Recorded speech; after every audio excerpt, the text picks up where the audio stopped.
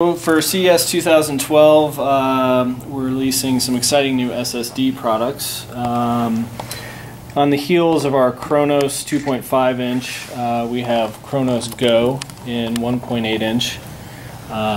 Same performance as the 2.5 in a smaller form factor. Available in async and sync mode versions. So we have the high end for the multimedia files, works well with the uncompressible data, and then the more value segment with the async.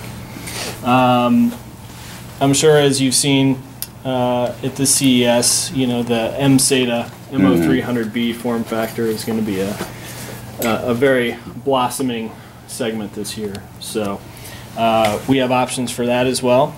Again, this is toggle mode Toshiba flash, and then async TSOP flash as well.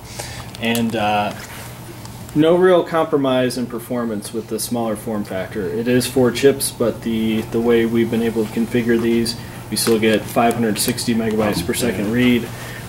Actually, this deluxe version, the toggle mode, gets up to 535s in the writes. Oh wow! And that's faster than any config we've tested in any other form factors as well. That's the new Toshiba 24 nanometer NAND. And last but not least, we've been working on a PCIe SSD. This will be available in the second quarter of this year. As you can see, we take a modular approach.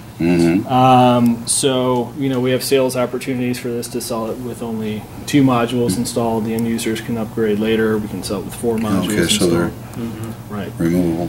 Absolutely. Nice. So this is 1,300 megabytes per second read, 1,500 write, 120,000 I/O per second.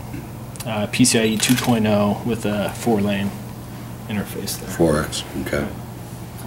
So yeah, this year, we're still doing the high performance memory, still very, successful in that, and we're still making innovations with that. But this CES, we really wanted to focus on the flash products and what we think are some areas that we can make big strides. Some form factors and segments that we haven't done in the past, and now we're kind of branching out into new areas. These would be perfect for laptops.